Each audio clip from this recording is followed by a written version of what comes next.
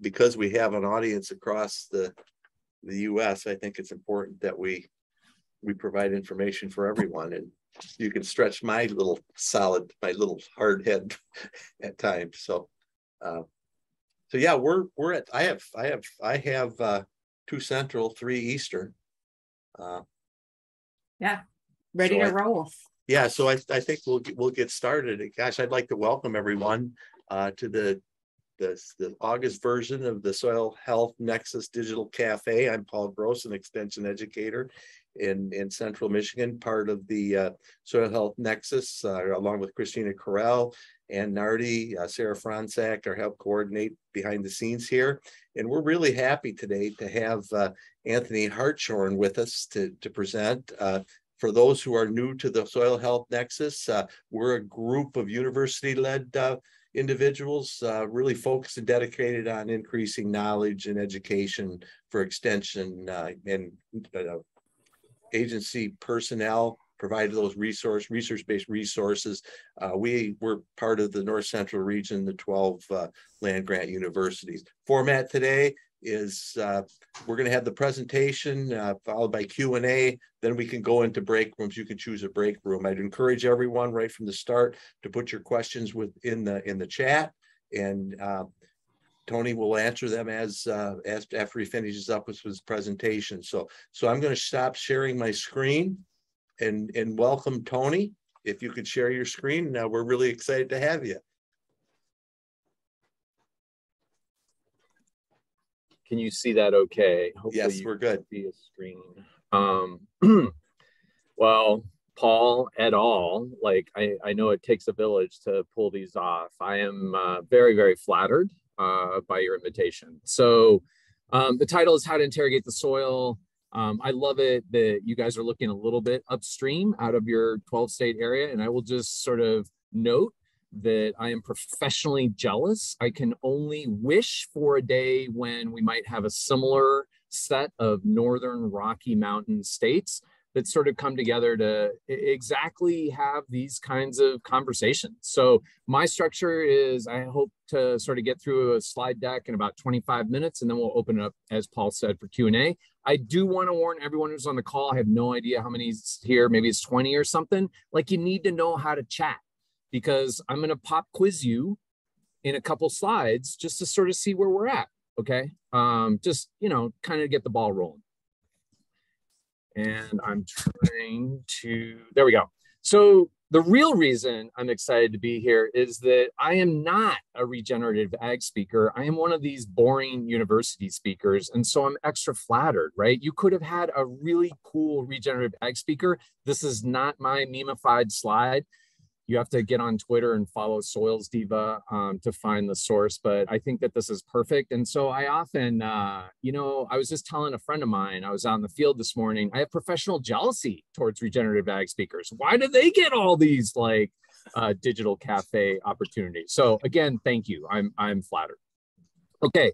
So I'm going to give you the world's fastest biosketch. I was raised in Costa Rica, and then I did this crazy North American odyssey, which involved these states: New Hampshire, Alaska, California, Arizona, Virginia, Montana.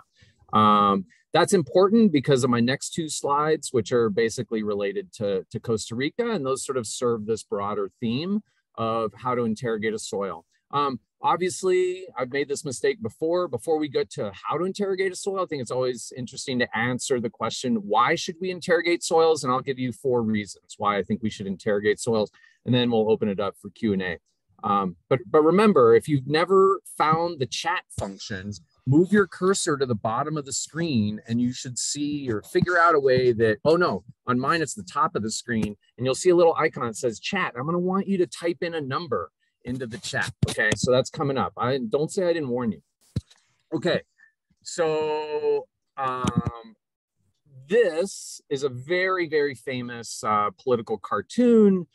Shows this sort of Hawaiian shirted dude in his Cadillac representing developed countries. Hey, yo, amigo, we need that tree to protect us from the greenhouse effect. And I remember seeing this, when I was growing up in Costa Rica. It was from 1989, so I was already in college by 89. But I mean, there's this really interesting idea that's represented in this cartoon, which is that tree on the left is scrubbing carbon dioxide out of the atmosphere. And then meanwhile, the vehicle on the right, of course, is emitting carbon dioxide and carbon monoxide, of course, back to that atmosphere. And I'll come back to those two arrows, but I'd really like you to sort of lock in on that conceptually. And I just wanted to show you some of the images that are coming out that are related to soil health. This is a poster in Spanish talking about live fencing and its potential value for biodiversity. Just an example of some of the work that folks are doing in places that are far more tropical than either your states or definitely my states. And then I love this image. I follow a group on Facebook called Low Carbon Cattle. And their Facebook group likes to argue that, hey, guess what? Livestock, that's the word ganaderia, in Costa Rica is different. And so, what they're really trying for is how can we manage livestock, even in the tropics? To have sort of improved soil health outcomes. So just as an FYI, that's the Costa Rican flag right there. All right, so that was like the world's fastest biosketch. Why should we interrogate soils? Again, I'm gonna try to give you 4 reasons. The first one is that I am a little bit biased, but I'm just like, well, the reason you should interrogate soils is because they're so interesting, right? They lie at this crazy Venn diagram intersection of the biosphere, the lithosphere, the atmosphere, and the hydrosphere, right? That's that sort of magic secret spot in the middle. That's soils right there. And of course, the reason I like this representation of where everything comes together that we understand is that it can be very easily remembered because these letters, first letters, spell B-L-A-H or blah. And for most people, holy cow, soils are super boring. So I kind of want to fight that. So that's one reason to interrogate soils. Number 2, I probably don't need to teach this crew that's on this call that the amount of carbon dioxide in the atmosphere is 50% higher than it was 200 years ago, right? Well, we can all pat ourselves on the back for that because that's what humans have done, is we've added carbon dioxide to the atmosphere. I'll come back to that because you'll see there's a certain carbon theme for this presentation. Just a couple months ago, this is a kid from the Midwest. His name's Chad Pagracki. He was CNN's Hero of the Year in 2013. So he was a speaker here at Montana State University. And he's really been big on sort of the Mississippi River cleanup. And he has this great quote that the garbage got into the water one piece at a time. So don't be discouraged. Sure, there's a lot of garbage out there, but that's the way that it's going to come out, right? That's the way you clean up a river. And I mean, one of the things that I asked Chad when he was here on campus was, well, what do you do when your pollution is invisible like carbon dioxide, right? That makes it a little bit trickier, but I think his model maybe still applies, right? That maybe we want to be scrubbing one molecule of CO2 out of the air at a time. So I'll talk a little bit about that. And of course, what does soils have to do with atmospheric cleanup? I mean, that's really the trick, right? So these, I hope you can see 3 profiles in front of you. These profiles represent accumulations of what started as atmospheric carbon dioxide. Plants, green plants, photosynthesize, they leak, exudate sugars, carbon, essentially donuts, into the soil profile. And of course, that darkens the surfaces of those soils. And so let's get ready for our free quiz where you're going to type something into the chat. And then Paul, you're going to yell at people if they don't follow the prompt. But this is a simplified carbon cycle. I want you to understand that here at Montana State, we like to keep things simple. And so every year, the oceans exchange 80 billion tons or gigatons of carbon with the atmosphere. That means they burp out carbon and then they take carbon back up, right? Because there are things that photosynthesize in the oceans and then also gases dissolve in liquid water, right? So that's an exchange of 80 billion tons every year of carbon. Land is a little bit of a bigger set of arrows, but they're mostly in balance, right? 120 billion tons out. So that's soils and plants respiring carbon back to the atmosphere. But then also that big red arrow here, I don't know if you can see my cursor, but this arrow right here represents photosynthetic drawdown of atmospheric carbon back to land-based plants. So the free quiz, and it's coming up on this next slide, is how much do humans contribute? And I'll spell this out for you, but Paul will yell at you if nobody types anything into the chat, right? So here's the question and the prompt.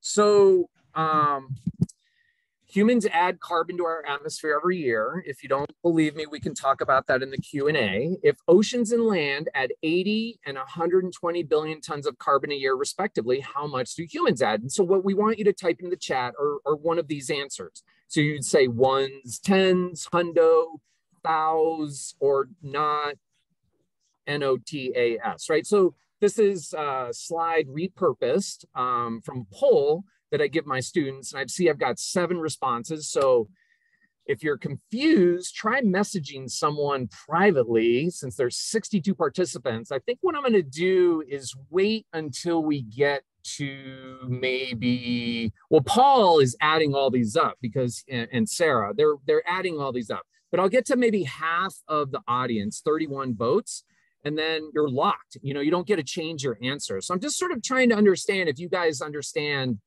how much carbon humans are responsible for, right? So we call those anthropogenic carbon emissions to the atmosphere. There we go. There's the magic number 31. And maybe I'll wait another couple seconds. Let's see if we can get to 40. Now I'm really up in it. And get 2/3 of the votes. Hey, Paul, what are your bets that a lot of people jumped on the call and they're like, oh, I can't understand a thing this guy is saying. So they already walked away for their first coffee break. All right, we're going to stop there. 35. Good. And we can look at the chat later. Or should I look at the chat, Paul? What's your recommendation? Why don't you look at the chat? It would be, we've got quite a few responses.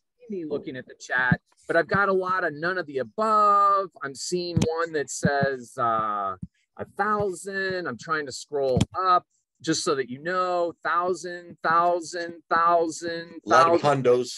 1,000 is the most popular answer. Okay, so I've seen enough of this business.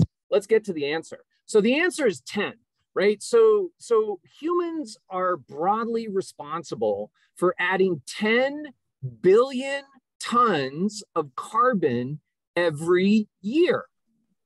It's only 10. It's a relatively small number. I think most people are surprised by that. At least folks on this call should be surprised by that because you voted 1,000, right? So we're 100 times lower. So the big deal, if I'm teaching the carbon cycle in 6 arrows, right? Ocean is 2 arrows up and down, 80 billion tons. Land is 2 arrows up and down, 120 billion tons. Then there's the 5th arrow, fossil fuel and land use change adds 10 billion tons of carbon every year. I mean, I'm an aggressive rounder.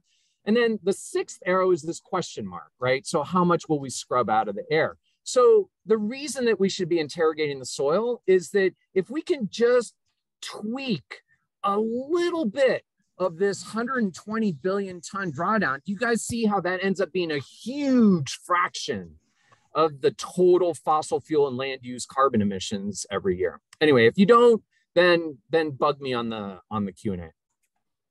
And so this has led some groups, I apologize for that. So some groups are saying, hey, you know, it's nice if you want to get your fossil carbon emissions to net zero. So there's a lot of talk about net zero. I'll just focus on the last highlighted line here. The only proven way to remove carbon from the atmosphere to use land to do so by growing billions of trees and storing carbon in trees and soils, right? And so this is a fairly prominent group. And so I actually bought this logo and you'll see why I'm giving you this little logo in the green circle shortly. So I just want to make sure everybody understands why interrogate soil is that maybe if we can just goose these soils through our management practices, obviously this is different from corn and soybeans. I hope you can see that. And I'll talk a little bit more about this project, but if we just goose those soils into holding on to a little bit more carbon, then that could be part of the solution, which would be really awesome. And so facetious answer number 3 to why we should interrogate soils is because we're actually being paid by the U.S. Department of Agriculture, NRCS. We actually last fall, a collaboration that I was a part of, received a conservation innovation grant on farm trial, what they call soil health demonstration trial. So this is just a little screenshot from an onboarding session that happened earlier this year. And then the 4th reason is that we just passed this country, and then the president just signed into law something called the Inflation Reduction Act, right? And in that Inflation Reduction Act, there's only $25 billion of money that are going to go to farmers like in your 12-state region to fight climate change, right? So I love this title, right? Can farmers fight climate change? Well, here are 25 billion reasons for us to figure out. And I'm just going to draw your attention to this quote. You guys might have heard of Christine Morgan. She's the scientific director of the Soil Health Institute, quoted in this article.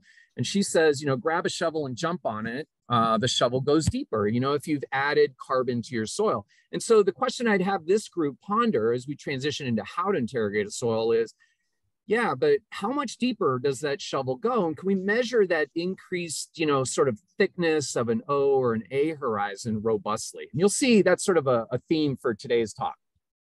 Okay, how to interrogate a soil. I do want you to understand, all my students already know this. This is like the Tony edition of how to interrogate soils. Like there are thousands of ways to interrogate soils. This is just one of them.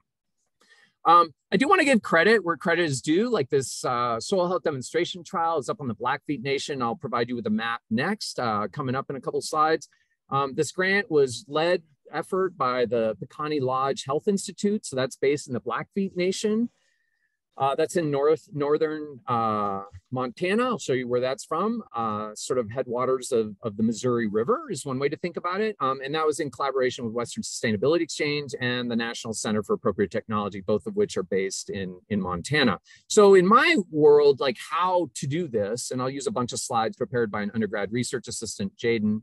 I've got her in a photo coming up. So you got to have crew, like you got to have bodies, right? So I'll show you in the next slide some of our bodies. You got to have maps, you got to have some agency guidance, you got to have some equipment, of course, like shovels, right? So I'll step you through that pretty quickly. And I just wanted to call attention to the motto of the Pecan Lodge Health Institute, right? So their motto is connecting our people with research, health, and well-being. And I love the resonance of connecting our people with sort of your own sort of, you know, North Central Region Water Networks mission, which is sort of increasing connectivity between all these partners. So I saw some resonance there. All right. Just a quick look at the crew and a first look at the landscape. So this is a glaciated zone. I actually have no idea where the top of the glacier was. This would have been a mountain glacier 20,000 years ago at last glacial maximum. And then you can sort of see Mary Jane Lake in the back. And I'll just talk about like sort of our general approach to sampling this reservation, right? It's 1.5 million acres. Just to get you oriented, this is what the reservation looks like, that center figure right in here. Off to the west, this western border of the reservation is Glacier National Park. And I don't know if you guys get out to national parks much. This is one of my favorite entrances to a national park because A, it's free. There's no booth, like right where you cross into the park. This is a dirt road.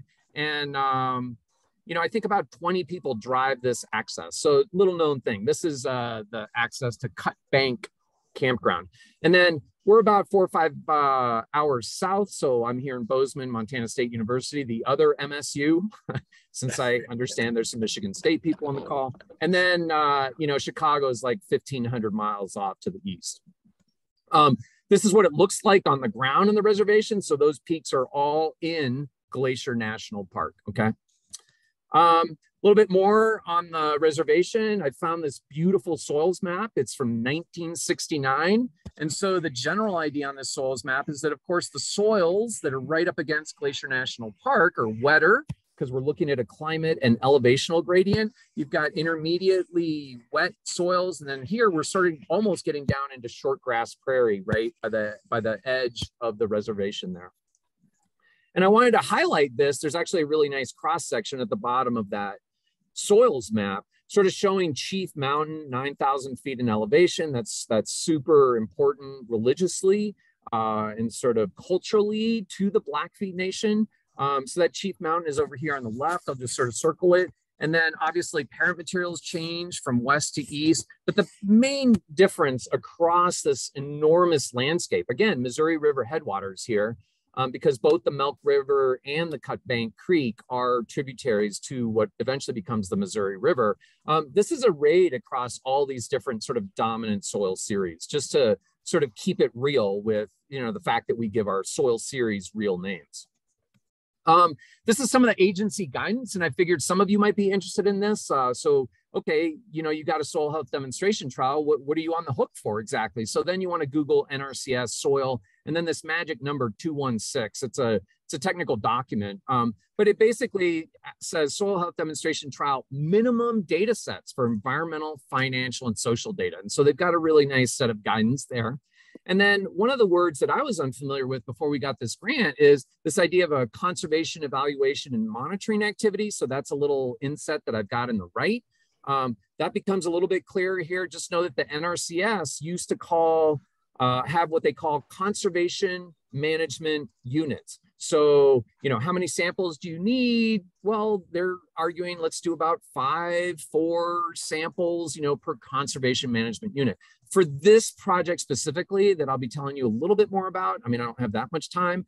We're transitioning to what the NRCS now calls a soil health management unit. So on each of our 10 producers' ranches, these are on the Blackfeet Nation, we're going to be trying to identify soil health management units. So we're going to be trying to characterize in a baseline sense what the soils are, what their properties are, bring in a management intervention or an amendment or the combination thereof. And then over the course of the next 5 years, we're just getting going. Ask the question, were these practices able to move the needle in terms of soil health? And this would be a great place for me to pause for a second, take a little bit of water, and then take you on a quick virtual field trip to East Africa. And this is going back about 90 years. So this concept of thinking about how the soils differ from higher locations in a landscape, and this is like a granitic outcrop that I'm sort of circling right here, down towards a riparian zone. Obviously, the soil properties differ depending on where you are in the hill slope. And so the technical term for that is a katina. And that word was coined by Jeffrey Milne back in the 30s and 40s. He got an article into Nature in 1936, but then he sort of credited this other article, 1947, sort of formalizing this term. And this has really been the approach that we are bringing to the Blackfeet Nation is, let's identify some katinas. So we'll sample on the crest. That's, again, this little outcrop in the center of your image. And then we're going to go down and do maybe a shoulder position, and then a side slope position, and then a foot slope position, and then a toe slope position. And we expect differences because this is essentially what some people also call a hydro sequence, right? You should end up with wetter materials, but in some cases your particle size changes. So maybe you're rocky high in the landscape and then clay you're down low. And just as a visual representation, we brought this same approach to characterizing a farm near Bozeman. Wasn't on the Blackfeet Nation earlier this summer in June, where we characterized the soils on the crest. So that's the image on your left. We characterized them on a river terrace, sort of in an intermediate elevation. That's the farm that was growing some organic vegetables. And then finally down in the riparian quarter, you can see, if your eyes are really, really good, I apologize for the quality here, like some reduction in oxidation, or what we call redoxymorphic features down where the soils are wettest. So bringing it back to the Blackfeet Nation, the lowest point here, I'm going to try to circle it for you. That's our crest position. And then you can hopefully see there's a drainage running through here. This is called Depot Creek. This is called Blackfeet Community College, the Blackfeet Nation's tribal college. And so I'm working with some of those interns. I showed you them earlier. And so what we do is we basically characterize the soils from crest down to the riparian corridor and trying to answer this question, well, what are some representative units of the landscape and how do those soil properties change from crest to riparian areas? So of course, when you're digging in rocky soils, recently glaciated soils, you got to have some muscle. So our interns provide the muscle. And I just wanted to get you some overviews of some of the gorgeous scenery up on this. I know it's different from what you're used to because you're not growing corn and soybeans up here. Obviously, we're pulling the samples out of the pit. We sample by horizons, lay the samples out to dry, and then no one will catch this reference, but then we do, instead of a cook, we do a bake.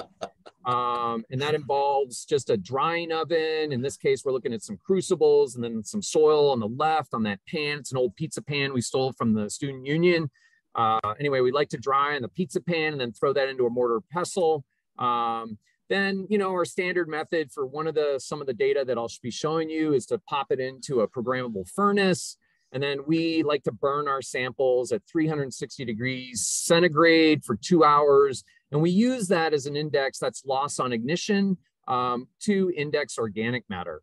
A little bit of a trick slide here, other things you can do with a furnace, you can actually burn off the soil inorganic carbon. So we have a lot of carbon salts in our soil.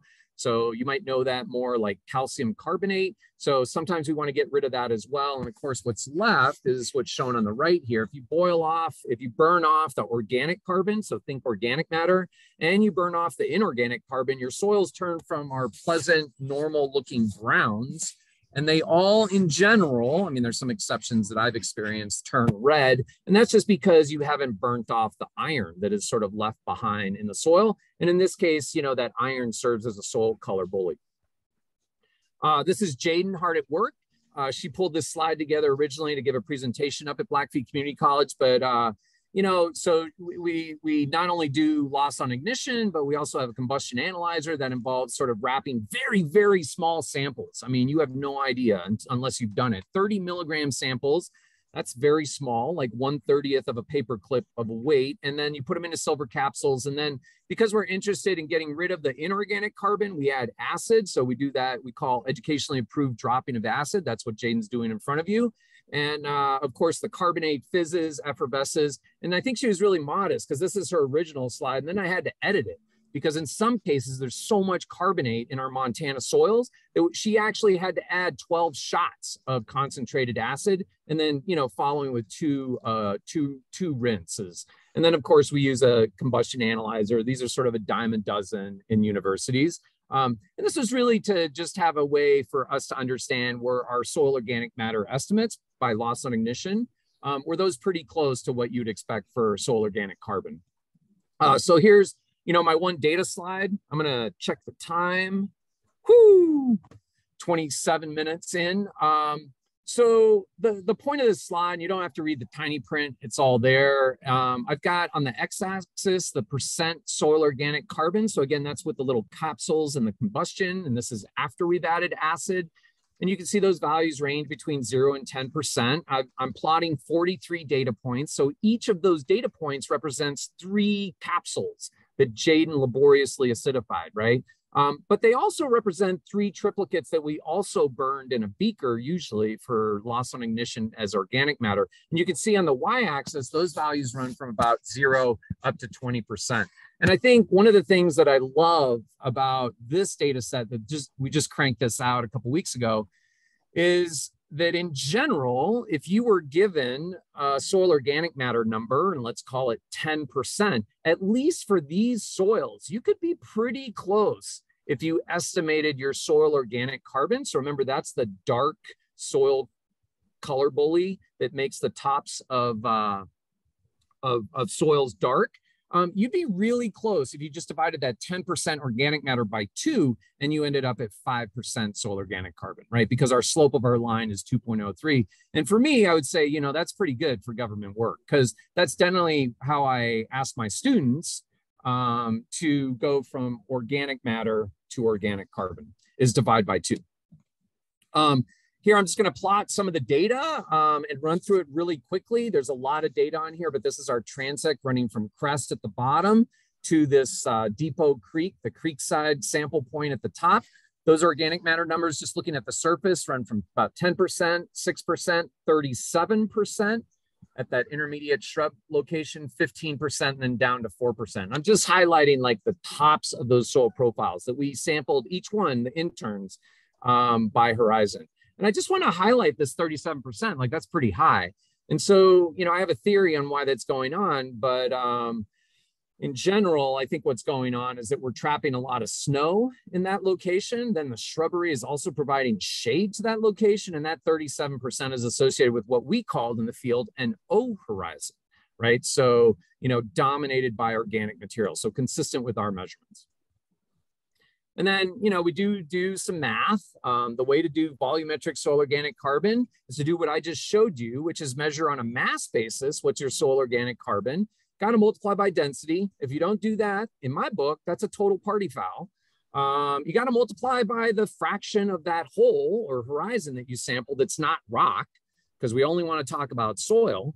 And then you got to finally, multiply it by the thickness of the soil. And those get you units that are comparable, if you speak freedom units, tons per acre, right? In my little box here, you know, we could say grams of carbon per square centimeter of soil, but dimensionally, those are akin to tons per acre. And then what you can do is just add up those different slices of soil worth of carbon, and then you'd have an estimate, a volumetric estimate of soil organic carbon. Super important. And so, you know, if we're coming back here, I showed you this slide already, and we're really interested in, well, are these practices going to, you know, measurably change the amount of organic matter and organic carbon? One of the things that we have the interns do, and I'll show you these data next, is they all go to the same exact hole, and we ask them, how thick is the O horizon? How thick do you think the A horizon? Again, we had 7 interns this summer, like 7 sets of eyeballs on one soil. And that's really an important question, right? I showed you mathematically how that fits into the equation. How thick is the O or the A? So here are their data, right? So on the left is just a screenshot of our data notebook. And what I want you to see is for one soil, those estimates range from 0 to 2, where my cursor is, 0 to 8. That guy was like a lumper, I guess, or gal. 0 to 3, 1 to 4, because she was calling out an O horizon, apparently 0 to 5, 0 to 3. So I could throw all those numbers in a spreadsheet, and the interns averaged about 4 inches, right, for the thickness of the A horizon then. And then what I really want to draw your attention to is the standard deviation, meaning a measure of the variability of that estimate. And that standard deviation was 2 inches, right? So if you take the standard deviation divided by the average, you get a number of about 50%, right? In this case, 51%. That's the coefficient of variation. Highly variable estimates. So I'm going to argue in this talk that maybe one of the most important measures we can take is a robust, calibrated measure of the thickness of the A horizon, right? I mean, we talked a little bit about lab equipment and all the fancy stuff you can do with your soil sample, what's in a Ziploc, but I'm almost wondering if like an important, crucial step that people are skipping is sort of how thick is that A horizon? And can you get your coefficient of variation down lower? I'll pause for a second. So to put those numbers in context, you know, we're pretty lucky because this huge group, I want to say like 80 authors, just came out with a paper called Evaluation of Soil Carbon Indicators. That was just published in Soil Biology and Biochemistry. And they looked at 6 indicators. So from top, on the y-axis, you know, beta glucosidase, that's the index enzyme activity, a 4-day incubation of the soil, 1-day incubation of the soil, water extractable organic carbon, permanganate oxidizable carbon, and then finally soil organic carbon, which I've been talking about a little bit. And then what I did is just with green circles and red circles highlighted, because the x-axis is the coefficient of variation. Again, that standard deviation divided by the average. And what I hope you can see is that across, they had a lot of data, you know, this meta-analysis. Most of their coefficients of variation were really low, like well below 25% would have been their median coefficient of variation.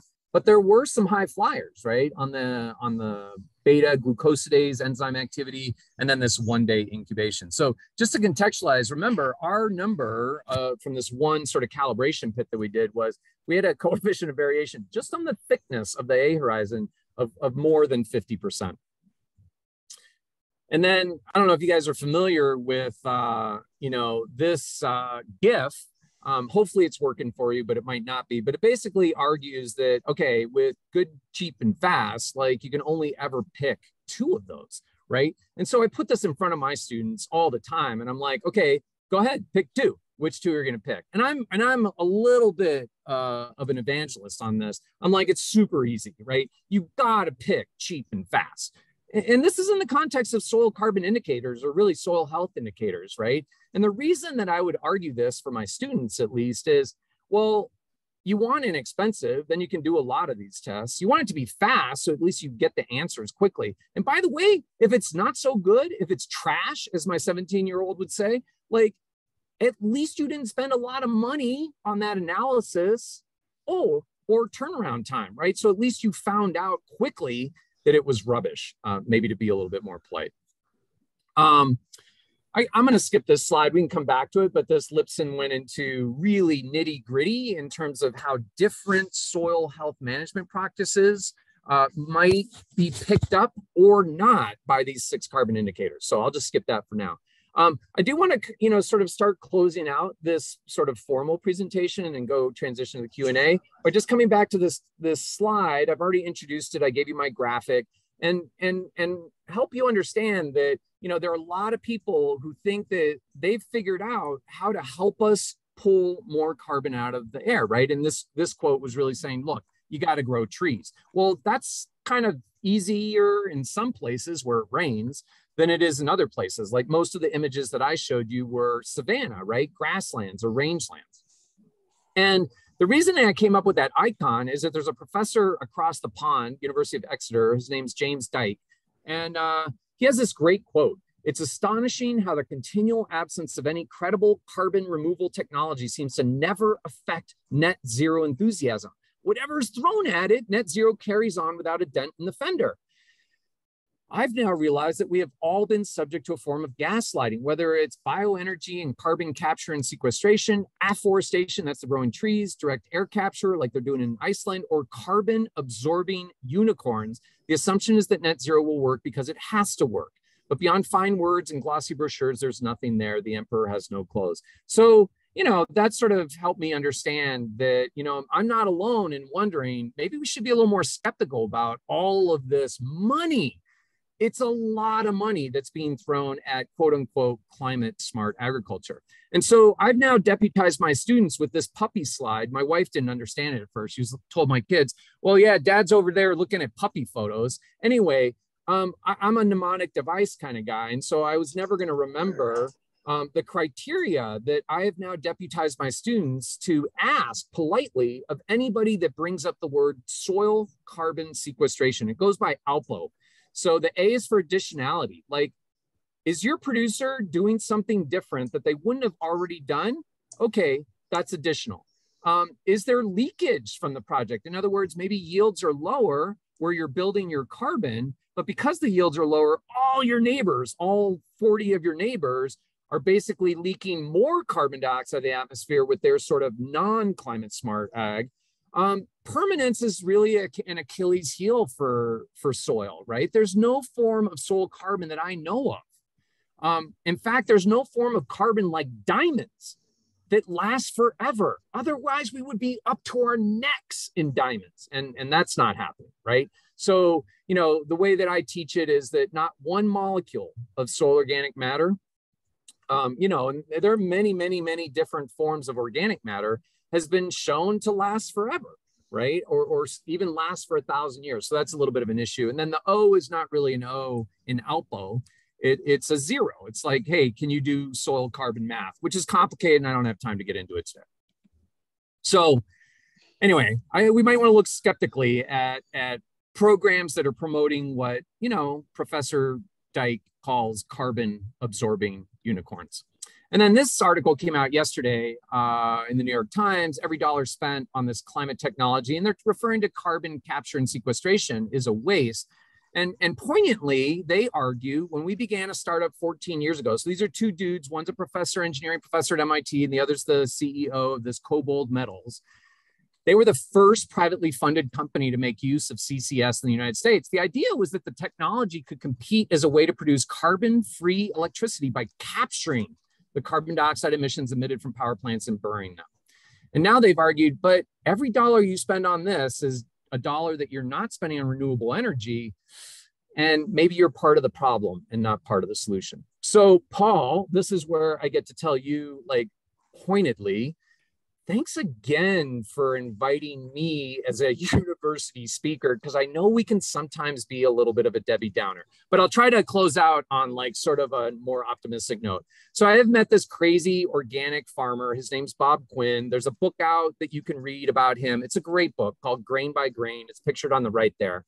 And Bob gives tours. He's very generous with his time. And one of the things that he showed us on a tour last week is that he's figured out a way to get his tractor to run on vegetable oil. The only trick is he has to start it with diesel and then run it on vegetable oil and then stop it on diesel, right? So he's got to have a little switcheroo on the fuel lines. He needs a second tank.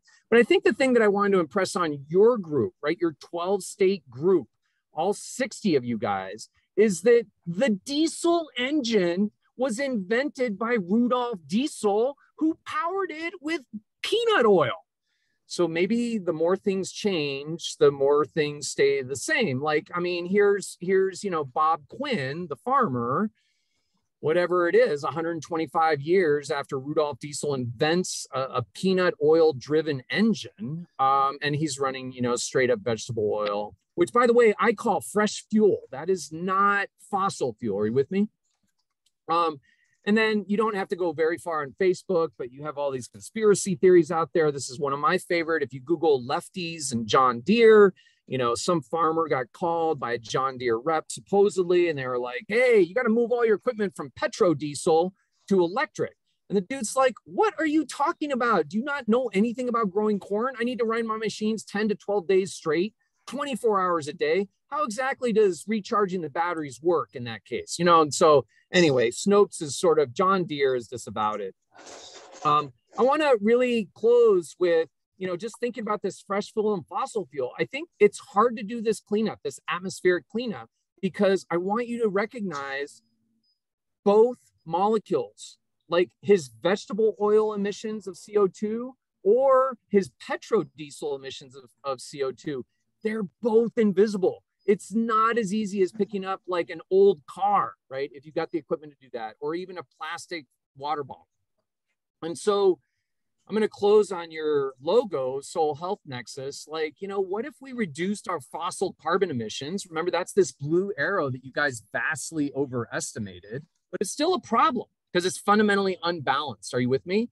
And we also engaged in practices that drew carbon dioxide from the air and parked it durably. Remember, you got to meet ALPO criteria in soils. Like, that's my hope. And that's how every time I look at your beautiful logo, I'm going to superimpose these two arrows in there, right? How do we shrink the fossil carbon emissions associated with ag? And then how do we also do cool things to sort of scrub more CO2 out of the air? Last three slides. I did a postdoc at Arizona State. That's actually a little bit drier than Montana. And the only way that we got through with our two small kids is the public pool system. I mean, amazing public pool system, right? So you go into these pools, and then I don't need to tell you, but the combination of small kids, much smaller than Cooper here, and public pools means sometimes kids have accidents, right? You just do the math. Like, these kids are going to have little accidents. Either they're going to pee in the pool or they're going to drop a turd. I mean, that's a technical term, right? In the pool. And so I don't know if you guys have been around these public pools, but I just wanted to bring it all full circle. Like, you got to fish that turd out, and then they shock chlorinate it. And then 30 minutes later, like to the second, everybody is like cannonballing back into the pool. So this all came together for me. And I really am putting this slide in here for this one quote. So a guy in April wrote a blog called Cleanup on Isle Earth. And I don't expect any of you on the call to be able to see the fine print here, but he wrote, you know what? There's never been a better time to start a carbon removal company. And he wrote, when you only have one swimming pool, right? And that's a metaphor for our atmosphere. You gotta fish out the turds already floating around while simultaneously convincing people to stop dropping new turds, right? And really, that's a plea to all of you on this call to just think most creatively, because I learned so much from every producer I meet. Like, we need to be more creative about reducing fossil carbon emissions. And I feel like that should count for helping soil be part of the solution and scrubbing more CO2 out. And that's all I got. Wow. I'm tired. I'm out of breath. Thanks a lot, Tony. I really appreciate your comments. So the fishing out the turd is the new tagline for soil health. Well, you got to be careful. Like, some people would say that is not very polite. What is wrong with you? Yeah. So you had a slide in there talking about, you know, some of the soil health practices, you know, that, you know, we're trying to get around some take homes, you know, how farmers can kind of move the needle on their production practices, you know, reducing the fuel use, reducing passes. Are there any other things that you suggest that farmers, producers can do to kind of, you know, we always like to sequester carbon in the soil because increased, you know, soil organic matter usually increases the water holding capacity and on down the line. Any thoughts, comments?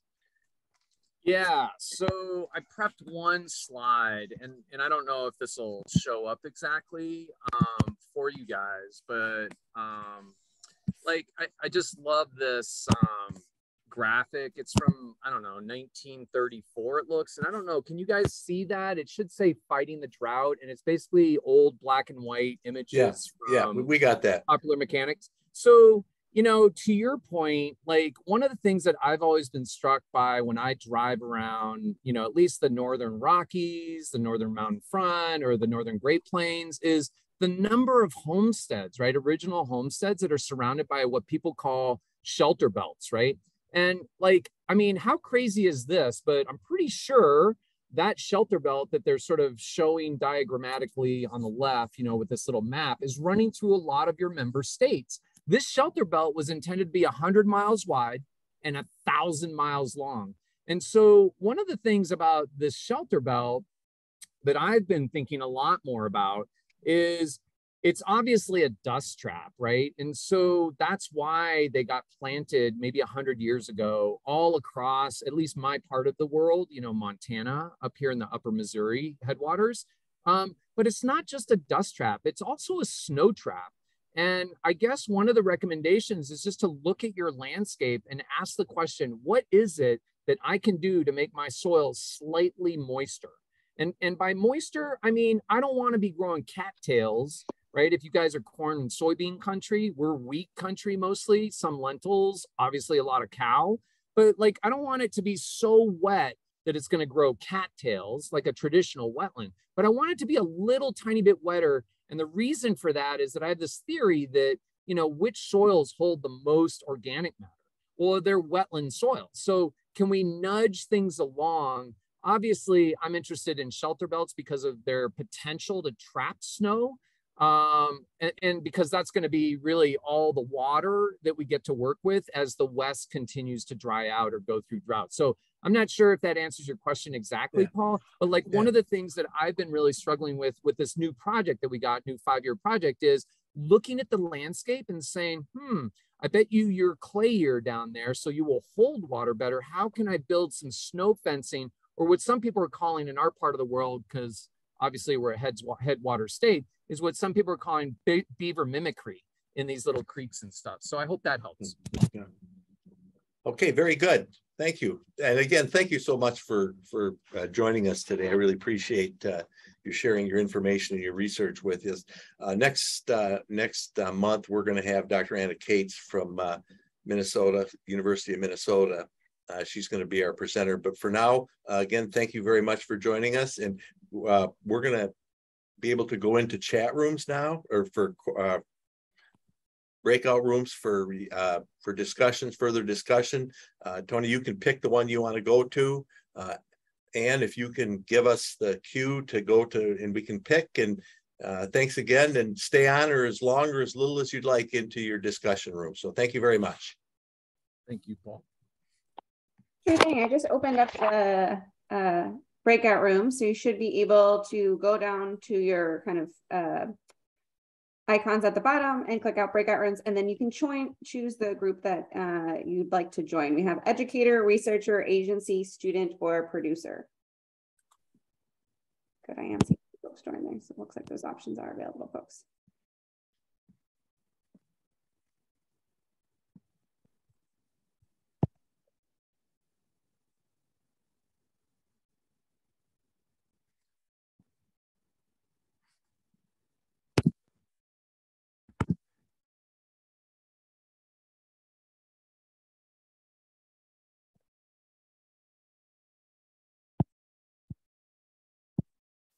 Hey, Anne, I'm gonna run.